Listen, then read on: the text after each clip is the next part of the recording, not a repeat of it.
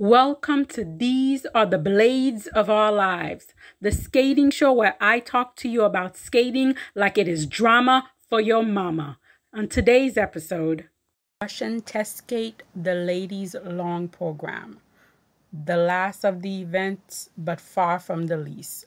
This was emotional. This was an emotional roller coaster for me. My family probably thought I lost my mind. Getting right into the heat of things, we have Maya Kromich with possibly a 2-quad program. With 2 quads in her arsenal, you can see Maya's confidence is rising. She didn't land both here. However, this is just a matter of time.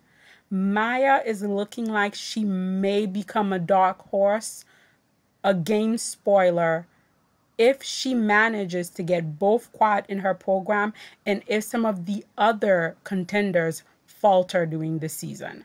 I'm really interested to see what the Tutberidze team does with Maya.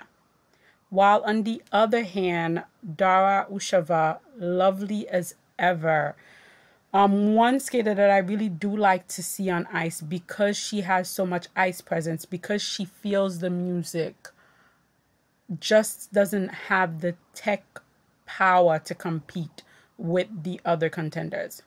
For me, there is something special about Daria. However, skating right now doesn't really reward her kind of special. Right now, I think Ultra C skills are more valuable to have in your arsenal than, skating skills, performance abilities, or any of the artistic aspect of figure skating. However, in competition, you never know. You never know. Maya might surprise us, but honestly, technically speaking, she simply doesn't have the numbers to compete. My heart broke for Ksenia Senesina. This was just not her night. And after that beautiful short program, I really was hoping she would have a great long and just put everything together, because she, again, is such a special skater. She does have that it factor that you cannot teach to a skater, that presence on ice, that thing that kind of pull you into her performance. She has all of that.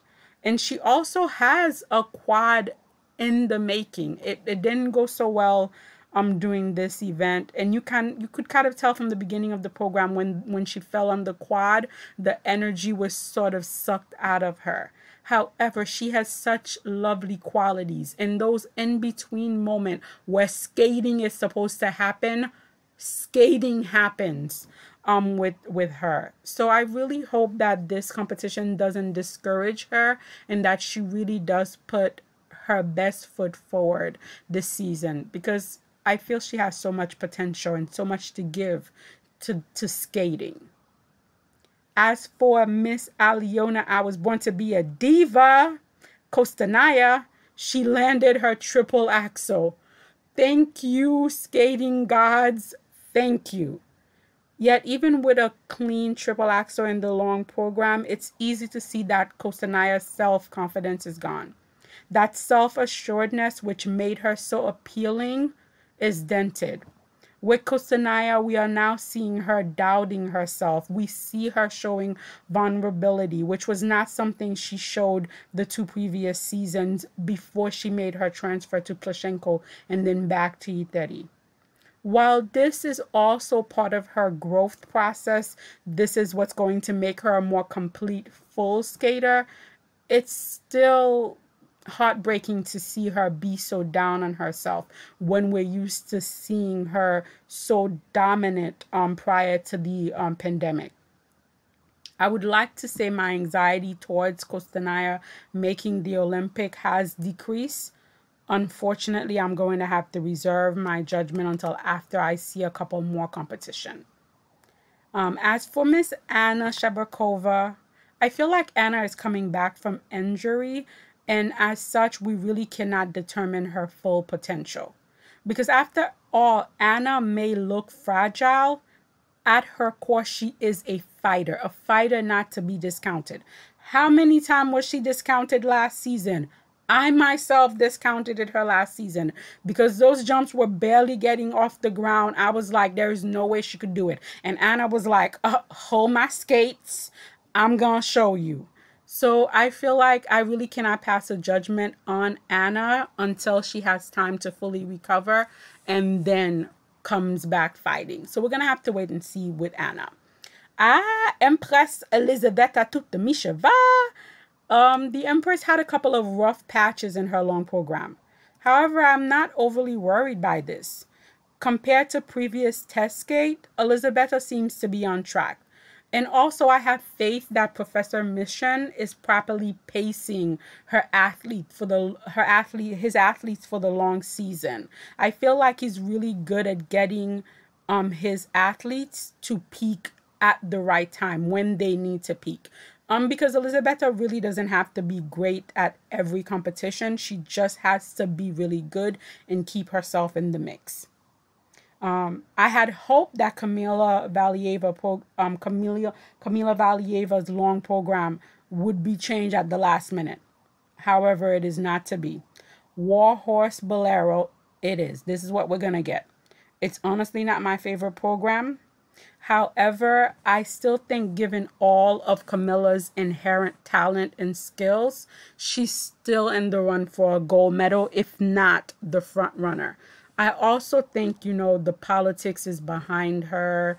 The judges have proven time and time again they love a new, fresh face. So I don't think, this showing in any way showed her full potential. So I think we're going to have to wait for the season to see what she does. What a historic end to the night. Alexandra Quad Queen Trusova landed 5 quads in her long program. I made a previous video asking if a 5-quad Trusova could compete with the men. And tonight I got my answer. Trusova was like, what? Not only can I compete, but I will go in to win. And I think she could. She could win. This was truly impressive. Her hard work and determination paid off. Congratulations, Quad Queen Trusova. I hope she's able to keep this up during the season, because to see that in an official competition would be epic. I'm really looking forward to this Olympic season, and I hope all of the competitors stay healthy.